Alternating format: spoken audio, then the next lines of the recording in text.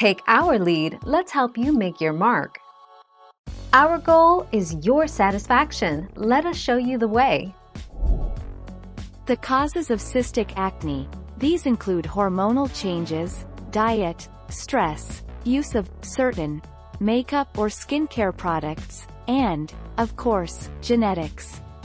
Regular pimples and cystic acne share the same common causes.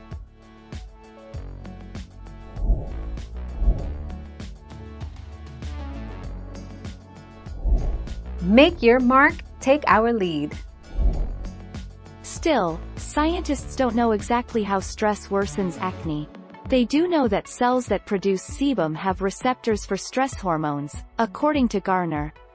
Sebum is the oily substance that mixes with dead skin cells and bacteria to clog the hair follicles, leading to a pimple or acne cyst.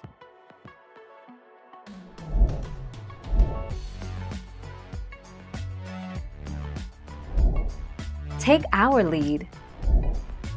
When androgen hormones become too high, there is an increase in sebum production. Sebum is the oil in your skin that causes acne. So, when your body starts to develop more oil in the skin, it can result in breakouts and cysts.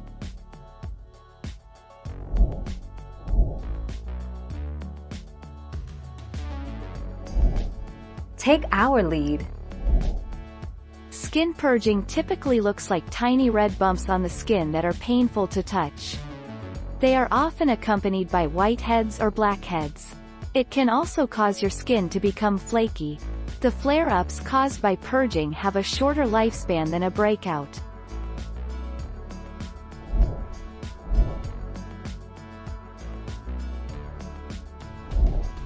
Take our lead.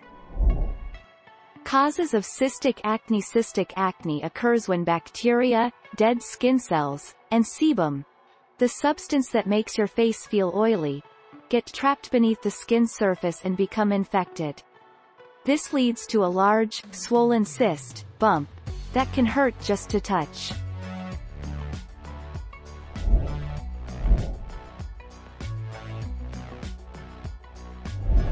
Make your mark, take our lead.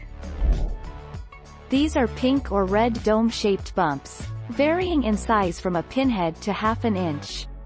There's no visible fluid and they don't contain pus. They are usually painless unless scratched or picked. Like all pimples, papules are the result of an increase in oil and bacteria inside the pore trapped by dead skin cells. Thank you for watching. Please subscribe and hit the bell notification.